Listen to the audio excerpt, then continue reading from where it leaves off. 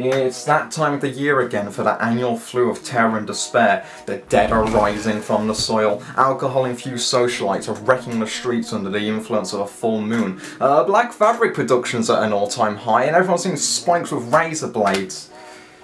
And I'd rather just sit here playing Nintendo games. Ayo, boom, watch this. You take horror, you take video games, smoosh them together, and congratulations, you've just upped the price on dry cleaning for as long as one of these stay on the top of the charts. You know I'm an adult, right? I don't need my mommy's permission to piss myself. Ooh, there's nothing like a bit of tension in a scripted sequence I'm probably not even paying attention to while a cutscene is playing.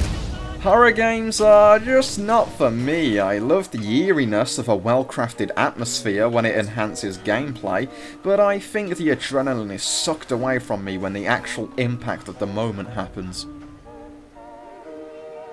Was that it? No, what gets me is a good story, based in reality. One of disbandment, with directionless idealism ultimately acting as a self-made catalyst towards the downfall from the greatest in the world.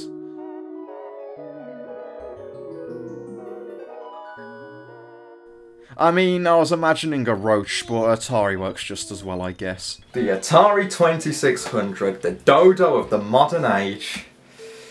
What a bittersweet tale of torment.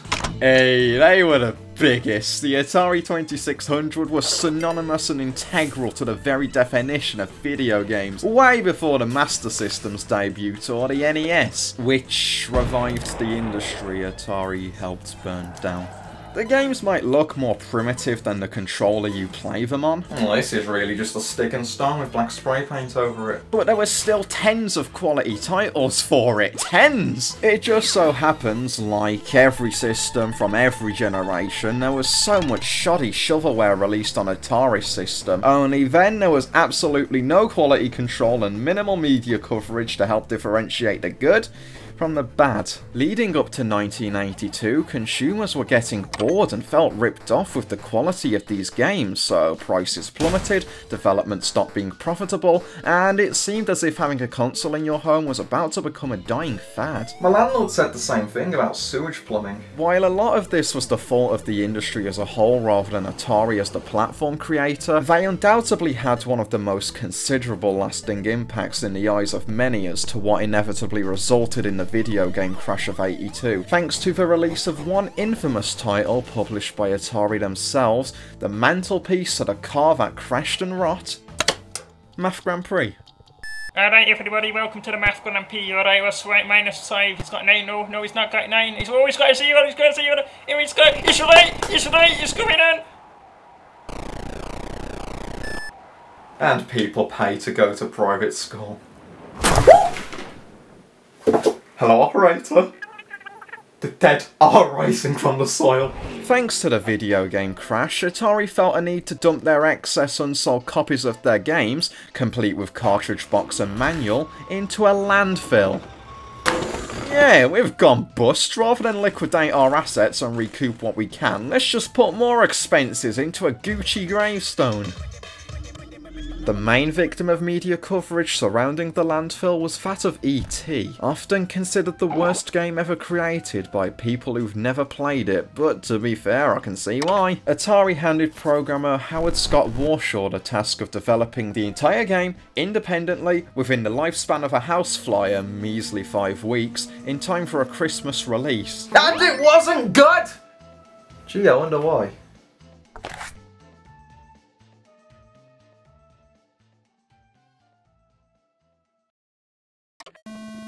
So, initial impressions? It's E.T. Hey, this looks pretty good all things considered, when the vast majority of Atari games didn't even have a title screen, let alone music. I gotta commend the effort, if nothing else. When the game actually starts, though, I'd best describe its art style as animated cinder blocks. It's not really fair to rag on E.T.'s graphics behind its back, considering circles didn't exist at the time of its release, but E.T.'s sprite has a serious case of lockjaw in this game. You would not recognise this man in a police lineup. Everything else, though, looks pretty good. Doesn't mean I understand it, though. As you move around the map, these ancient hieroglyphics appear at the top of the screen that historians are still trying to figure out to this day. No idea what they mean, unfortunately. You don't get a manual with cartridges that break out of a desk. Speaking of movement, you seem to have an energy meter which diminishes as you walk around, but honestly, if it gets to the point where you actually lose all your health, you need a new hobby, like, honestly, mate. It genuinely takes forever. I spent most of the production time on this video just trying to find out what actually happens when you die. Wasn't worth it. Also contributing to the demise of E.T. are scientists and FBI agents, and you know, it was nice of Deke Entertainment to loan the rights of Inspector Gadget to Atari to use for this game. The scientists roam around the map in constant pursuit of E.T., plucking him out like a turnip and retrieving him to a jail cell if caught. That strategy rots as fast as a turnip too. That in itself ain't too bad, but half the time they get stuck up the corner caressing E.T. with a rigid grasp. But on the flip side, the FBI just rob E.T. of his telephone pieces and scurry off immediately. Great! Long term, all they do is waste a bit of your time. You've just got to avoid them like the various pits around the map. Likewise, time waster, but thankfully E.T.'s chiseled jaw can just lift him up. Okay, so just avoid pits. They're essentially a soft lock. Okay. I genuinely can't overstate how annoying these pits are. Sometimes it can take more than 5 monumentous attempts to escape one, only to immediately teleport to the next screen over and start the whole process again. It makes you cope and seethe at the mouth. Sometimes you don't even teleport, you move to the next screen over and plummet. So that's everything you need to look out for destruction-wise. Now give me an objective.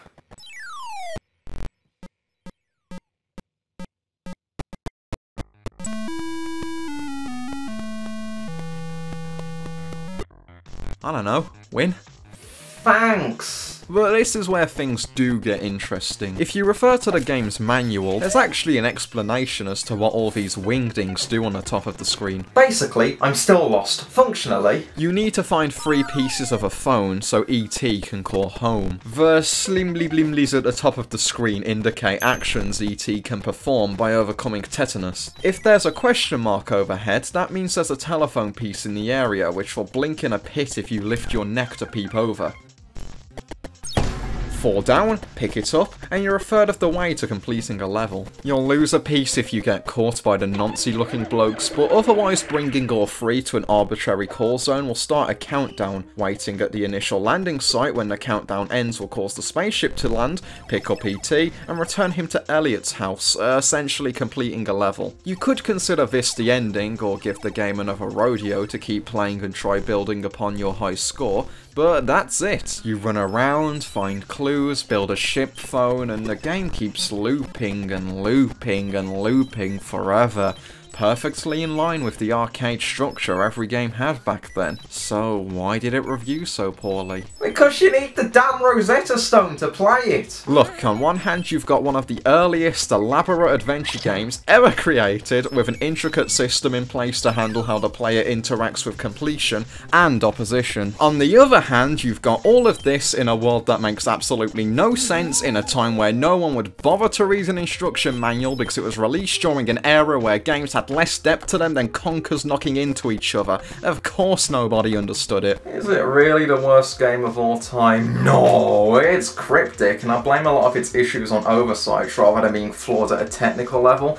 But at the end of the day, there's a full playable game to be had here, and it's on Atari. It does a lot within those limitations. I commend that the game even has an ending at all, which says a lot about the era in itself.